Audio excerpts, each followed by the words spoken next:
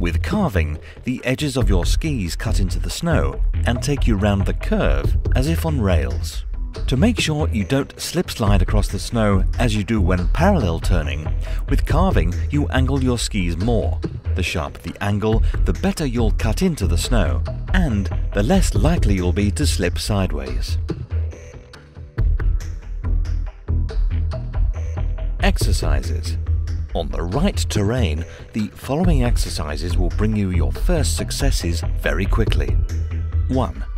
In the first exercise, stand at an angle to the slope and practice edging the ski into the snow. To do this, point your knees towards the mountain. 2. For the second exercise, find yourself a very flat and broad piste. To edge the skis, move your knees towards the inside of the curve you want. With the upper body, you rotate lightly in the opposite direction.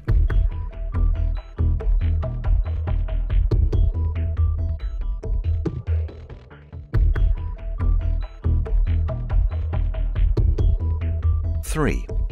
The third exercise can be done on a slightly steeper but still flat slope.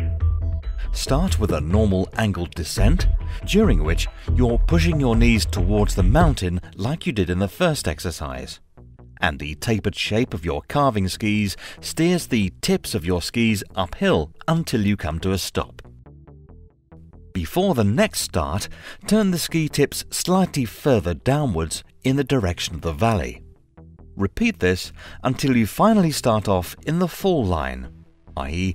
until the tips of your skis point entirely in the direction of the valley when you start. Make sure that you edge both skis with equal pressure. That means pushing both skis towards the mountain. From the furrows left behind by your skis, you'll be able to tell whether you've been slipping or carving. With the last preliminary exercise, you've passed the very important second part of the carving movement. Now, let's take another look at the carving movement in its entirety. To take pressure off the ski, you move your upper body forwards and upwards. At the highest point of the upward movement, the pressure leaves the skis, so that's the best point to change edges.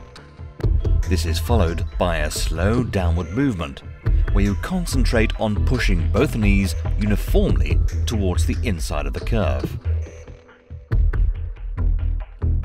Okay, let's sum it all up again.